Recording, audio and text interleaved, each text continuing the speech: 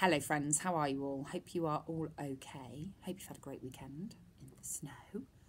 Have you built, have you builded, have you buildered it? Have you built, did you build? Should we start again? Did you build any snowmen, snow women? Or I heard today somebody built a snow baby, which I thought was very cool. We built a snowman. I did suggest making a snow lady. Reuben said no. Called Avalanche, and he's had quite a hard couple of days, so he's having to lie down now, sort of fallen backwards, just having a little snooze. Yolo, spot Yolo anywhere in this picture.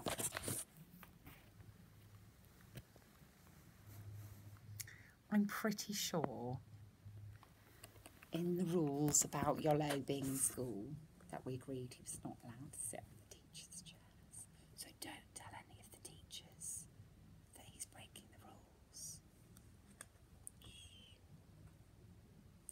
Right, I've got a story by Ed Fear. So I read a book a while ago called Grumpy Frog, and this is by the same author. And we have read a story about Max. I think it was when we were in assembly. Anyway, this is called Max at Night. This is Max. It's way past Max's bedtime. Max is very sleepy. He's tired. Max has drunk his milk. Max has brushed his teeth. Max has cleaned behind his ears. I expect you all do that every night, don't you? Now Max is going to say goodnight. Good night, fish, says Max. Good night, box, says Max. Good night, spider, says Max. Good night, moon, says Max. But the moon is nowhere to be seen. Moon, moon, where are you, moon, says Max. Maybe I'll see moon from outside. Max steps out into the starlit night.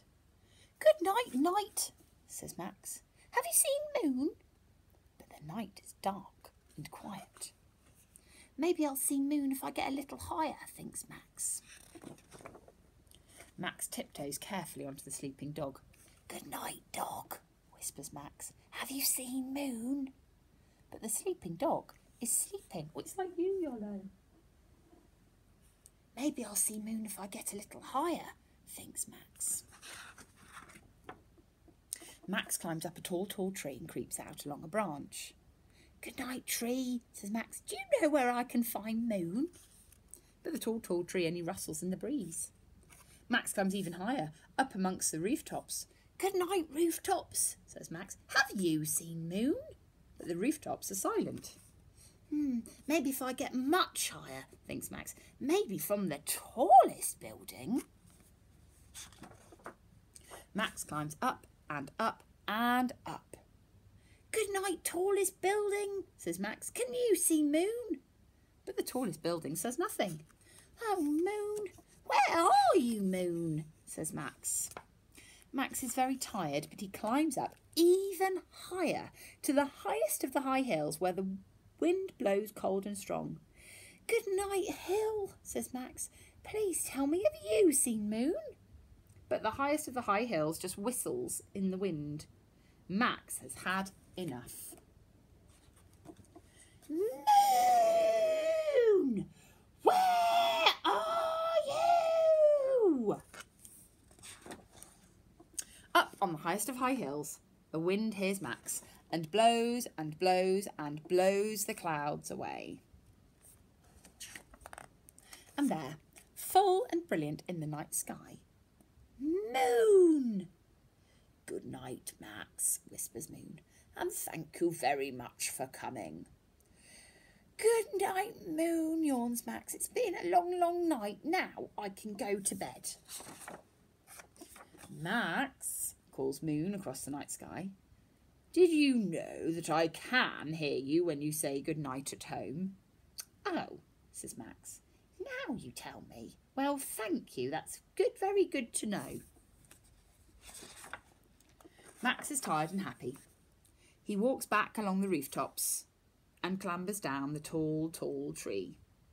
Max creeps carefully over the sleeping dog, and sleepy, very sleepy, he climbs the stairs to bed. "Sleep tight, Max," says the moon. But Max doesn't hear. Max is snoring, snoring, snoring, fast asleep. Still snoring. Washing machine.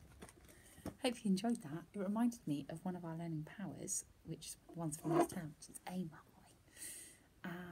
Because Max really did go up really high, didn't he, to try and find the moon? But it was there all along. It was just hidden behind the clouds. Hope you enjoyed the story. Yolo, did you enjoy the story? Was it really good? You're going to go to sleep now? Yeah.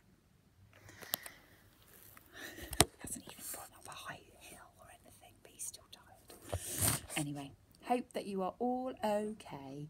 And I hope you enjoy your PSHE sessions. If you can make those, that's really good.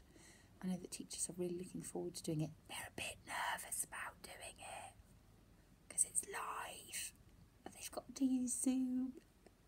But they'll be brilliant, of course they will. Hope you have a lovely time. I will do another story again soon, me and my friend Yolo, and sending you all lots and lots and lots of love. Take care, everybody.